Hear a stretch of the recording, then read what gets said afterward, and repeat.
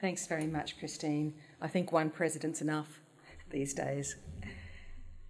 As Stafford acknowledged, we are on land once known as Meanjin, the traditional place of the Turrbal and Jagera people. For tens of thousands of years before European contact, clan members gathered to share knowledge and wisdom. I acknowledge their elders past and present as we continue that ancient tradition tonight.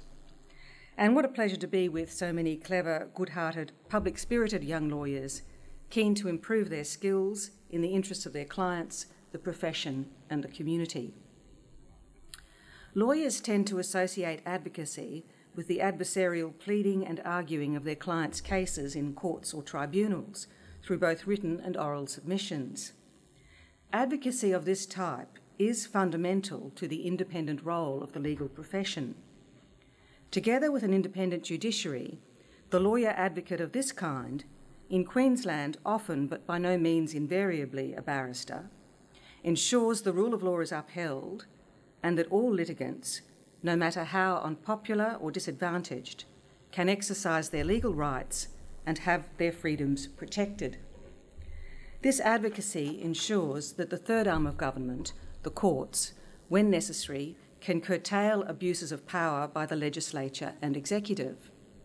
It was courtroom advocacy which Chief Justice Holmes and President Kingham addressed in earlier lectures in this series.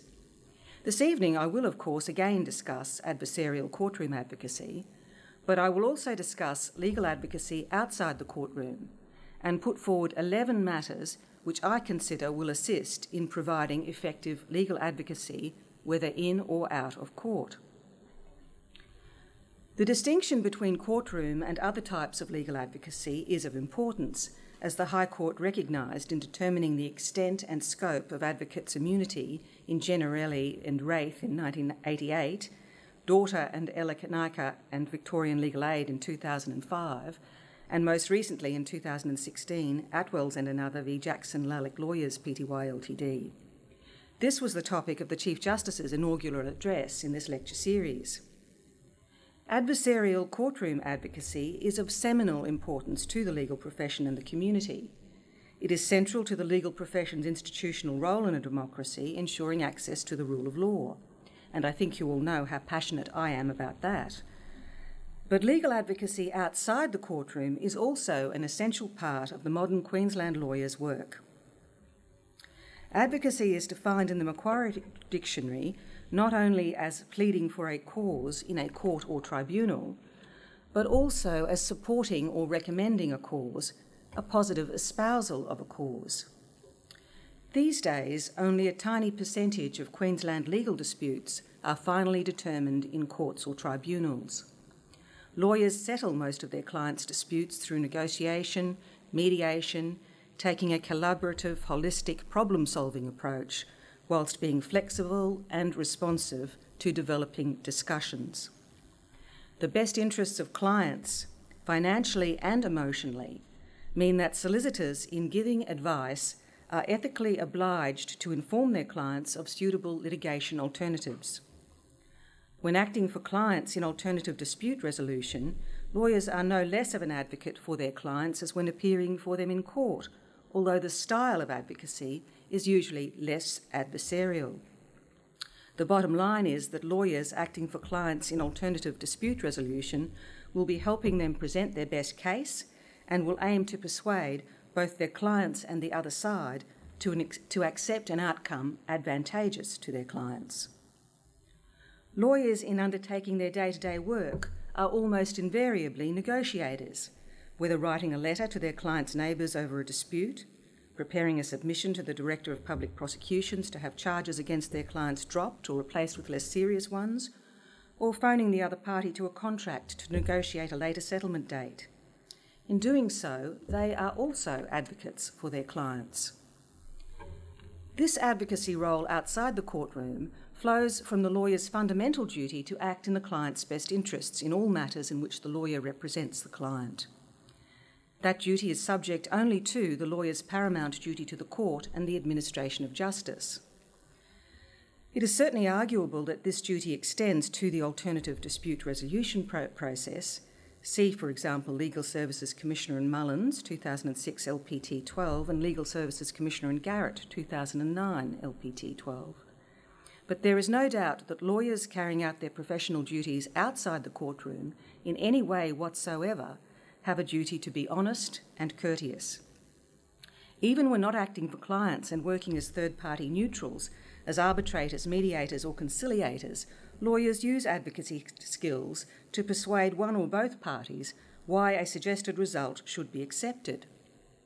And nor are legal advocacy skills limited to court work and negotiations. Lawyers have a responsibility to involve themselves in their professional associations.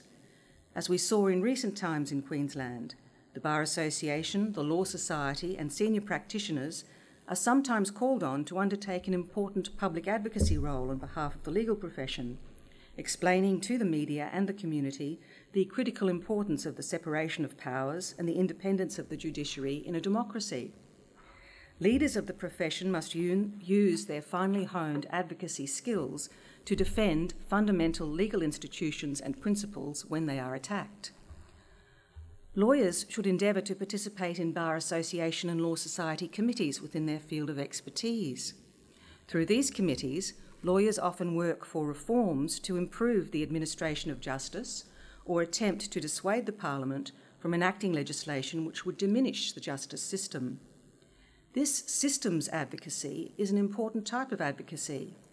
It focuses on changing the justice system to effect law reform, often for the benefit of a disadvantaged group, such as victims of domestic violence, or a community cause, such as environmental protection.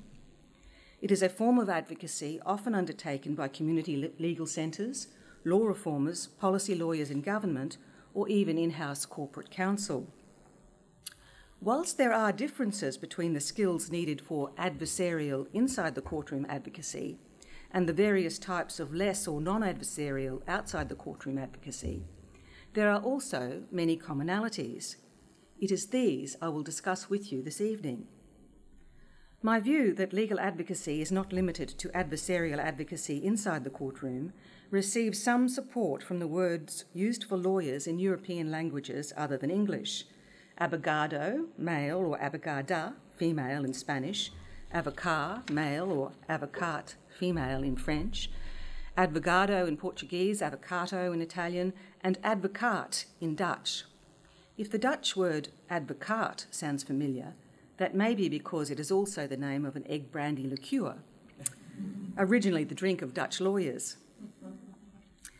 These words for lawyer in languages other than English clearly associate the everyday work of lawyers with advocacy without limiting it to advocacy in the courtroom. I suggest the following 11 skill sets will make you a more effective modern lawyer advocate for your client or cause, both inside and outside the courtroom. The first is thorough preparation. Great advocates, from the inaugural President of Queensland's Court of Appeal, Tony Fitzgerald QCAC, to the erstwhile Queenslander and renowned High Court barrister David Jackson QC, in presentations on successful advocacy, have emphasised that the first essential ingredient is thorough preparation. This is as true when working up a complex 6-month trial in the Supreme Court as when negotiating an ADR settlement for a client, presiding at a mediation, or preparing a submission for the Bar Association to send to the attorney on why sections of a proposed bill are unfair and unwise. Understand what you are seeking to achieve and plan your strategy. Familiarise yourself with all relevant facts, legislation and practice directions. If you are commencing proceedings, be sure the court or tribunal has jurisdiction. It was not unusual in my time in the Court of Appeal to find that a dispute which had started before a minor tribunal and then progressed over years through QCAT, its appeal tribunal, and ultimately to the Court of Appeal was wrongly instituted in the first place and had to commence all over again. The great professional embarrassment to all concerned, the wasted cost and distress for the client, and the resulting loss of confidence in the legal profession and justice system could have been avoided by simply checking at the outset the legislation bestowing jurisdiction. Sound preparation will also ensure the accuracy of correspondence and written submissions as to the facts and the law, in whatever context, and make them much more difficult to refute or ignore. Careful preparation will mean you will be able, in oral submissions, to articulately answer the testing questions of the judicial officer at the hearing, or of parties and their lawyers in alternative dispute resolution processes, without embarrassingly lengthy pauses as you ruffle through papers to find the answers you should have known. My second suggestion for successful advocacy is kiss and miss. In arguing for your cause, whether it be a letter to the solicitor of your client's nemesis, a submission to the government about an ill-considered populist legislative change, or written and oral arguments in a complex trial or appeal, I have often urged the adoption of the KISS principle. Keep it simple and succinct. Concentrate on your best points and discard those of marginal weight. Justice Pat Keane, now of the High Court, a highly successful, effective and brilliant advocate, in a presentation on advocacy whilst still on Queensland's Court of Appeal, emphasised that the very best advocates don't just kiss, keep it simple and succinct, they miss, they make it simple and succinct. The measure of great advocates like Keane, Jackson, Fitzgerald, Brett Walker QC, and prior to his appointment as the current Queensland Court of Appeal President, Walter Sofronoff QC, is that they communicate even complex factual scenarios and difficult points of law simply and clearly. Aim as an advocate to give the probably overworked decision maker with a perplexing problem to solve such a clear, structured and cogent answer that she or he will largely accept and adopt the reasoned solution you have provided. My third essential for successful advocacy is to build and maintain a reputation for unwavering honesty. As a lawyer, you are required to be honest in all your professional dealings, of course. You must never put forward facts or legal arguments you know to be wrong. You should disclose facts or points of law unfavourable to your case or cause. You must be fair and not falsely embellish your case factually or legally. Lawyers who develop a reputation for being sharp, slippery or disingenuous might win the day, but they will lose the trust of their opponents and decision makers. They not only breach their professional obligations, but in the long run, they become ineffective and unsuccessful advocates. My fourth point for successful advocacy is to remember you are an advocate. Sure, you are required to be honest and fair, but you are not required to be neutral. You are entitled, indeed obliged, to use all methods of persuasion legitimately open to you to assist your client or your cause. My fifth suggestion is to strategically tailor your submissions to the recipient. Flattery, extravagant flourishes, and feigned indignation may be appropriate for a media release or a short grab in a press interview, but will be unlikely to pass muster with experienced, even cynical judges who were once advocates themselves and know most of the spin doctor techniques. Judicial officers, lawyers and laypersons alike will be more responsive to arguments which they apprehend as well-prepared, reasoned and authentic, rather than pompous, rehearsed or feigned. My sixth suggestion for the successful advocate is courtesy, another professional requirement. In persuasively advocating for your client or cause, do not be discourteous to your opponent, even the difficult self-represented one. Do not be discourteous to the judicial officer or mediator, even if he or she does not seem impressed with your case. And on appeal, do not be discourteous to the judicial officer whose decision is under appeal. Try to avoid becoming argumentative. Rather, put forward your well-prepared submissions in a calm and rational manner. But sometimes advocacy, particularly oral advocacy, requires courage, my seventh point. In hearings before difficult presiding officers, it will sometimes take persistence and courage to ensure that you put forward your client's case and your best arguments. In my early days as a young barrister in the Public Defender's Office, I appeared for an especially unlikable man charged with viciously bashing his unfortunate wife in public. This had the result that there were 3 eyewitness neighbours who all gave evidence of the assault on the defenceless complainant, but my client nevertheless insisted on pleading not guilty.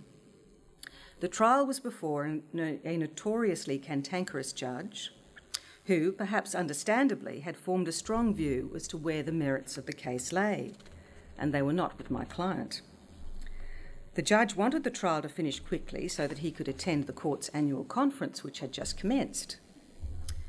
On my client's instructions, it was necessary to cross-examine the complainant and the witnesses at some length to try and demonstrate their unreliability. It's always a problem when a lawyer must show that 4 witnesses telling similar stories are all unreliable. The judge impatiently directed me, in the presence of the jury, to stop asking questions of the various witnesses and to put my case. I politely but firmly continued my cross-examination of each witness, doing the best I could for my client and his unpromising instructions, and the judge's anger continued to rise. More than once he threatened to deal with me if I did not stop cross-examining and put my case. He relentlessly and persistently attempted to force me to breach my duty to my client by threatening me with contempt. Fortunately, I made it to the lunchtime adjournment without being dealt with. Over lunch, I discussed these events with the then Public Defender, Tony Healy QC. In the afternoon, the Public Defender, now also my defender, returned with me and sat prominently in the well of the court. The cantankerous judge was also a cowardly judge. Thanks to the presence of Tony Healy, the judge said not a word and meekly allowed me to cross-examine appropriately. The prosecution was a strong one and the client was duly convicted, but thanks to my persistence and the Public Defender's assistance, only after a fair trial, and with the judge's improper behaviour recorded for appeal purposes, whether the client's or mine. Adapting Gilbert and Sullivan's observation about policemen in Pirates of Penzance, the advocate's lot is not always a happy one. With experience, you will learn when it is prudent to concede points and abandon weak arguments, and when it is necessary to persist and courageously, but always politely, maintain them. My 8th piece of advice concerns the development of your argument and dealing with the contrary contentions. Most experienced advocates advise that it is generally better to develop your position in argument before dealing with your opponent's contentions. Whilst doing so, accept frankly and directly the facts and law unfavourable to your case, and then explain, if you fairly can, why your position is nevertheless correct. In doing so, I again emphasise that you are an advocate and fairness does not equate with neutrality. Your obligation is to put forward the best arguments legitimately open to you and try and provide the decision maker with a reasoned answer to the problem she or he must solve. My 9th suggestion relates to written advocacy. If your advocacy is written, revise, refine and edit. Beware the gremlins. You don't want to lose the impact of your carefully researched and prepared work through a crazy spell correct or inadvertent typo. My 10th piece of advice is to stay mentally and physically fit. Being an advocate is hard and stressful. It can involve terrific mood swings from the ecstatic highs of victory to the depressing episodes of self-doubt when you have had the silver medal yet again. Remember, your client can ask no more and is entitled to no less than your professional, competent best. You will not be able to give this if you are unwell. Exercise regularly, take holidays. Mini breaks after a long and demanding matter are a good way of unwinding. Care for your loved ones. Learn to relax and control your anxiety with breathing, yoga or mindfulness techniques. Watch for warning signs of excessive stress or substance abuse and get professional assistance early. Regularly unwind by doing something in which you find joy. You must be physically and mentally well to give your best as an advocate to your client or your cause. Finally, and not because it is of least importance, but because it is so critical, it deserves to be the last point I emphasise. Remember your professional responsibilities and duties. Live by them. Avoid conflicts of interest, and if any arise, disclose them immediately. Your duty to your client, critical as it is subject to your paramount duty to the court and to the administration of justice. Your fundamental duty of honesty in all your professional work extends beyond your work in court to negotiations, submissions and alternative dispute resolution, indeed to all your professional work. If, as advocates, whether inside or outside the courtroom, you have inadvertently misstated the law or facts, you must immediately correct the misstatement. You must be not only honest, but also courteous in all dealings in your legal practice, in or out of court, not only with clients and legal practitioners, but also with opponents, represented or not. It is these professional responsibilities that distinguish you from those who merely run businesses for profit and make you part of the ancient and honourable legal profession. And if in doubt as to whether you may be in breach of your professional duties, seek assistance. There are many lawyers willing to provide confidential answers to your queries. For barristers, members of the Ethics Committee, your senior or junior pupil master, or any silk, and for solicitors, a senior practitioner or the Law Society's senior counsellors. In conclusion, whether conducting lengthy or complex litigation in the nation's highest courts, acting in or presiding over a mediation, writing a letter on behalf of a client, or drafting submissions for your professional association about concerning proposed legislation, you are a modern lawyer advocate. All these kinds of advocacy require many common skills. Everything you do, write or say must be informed by your professional responsibilities. You must keep physically and mentally fit, be thoroughly prepared, make it simple and succinct, and keep it simple and succinct. Put forward your strongest submissions legitimately open in support of your client or cause, frankly dealing with the facts and law against you. Carefully revise and edit all written advocacy. Aim to make your arguments reasoned rather than pompous or emotive, giving the decision maker the clear answer to the problem she or he is to solve. Do your best to avoid being argumentative, but when necessary, be courageous in pursuing your cause in the best interests of your client and the administration of justice. Lawyer advocates who follow these principles, whether inside or outside the courtroom, will have fulfilled their duty to their clients, their profession, and the community they serve. I wish each of you personal and professional satisfaction and success in your journey. Thank you.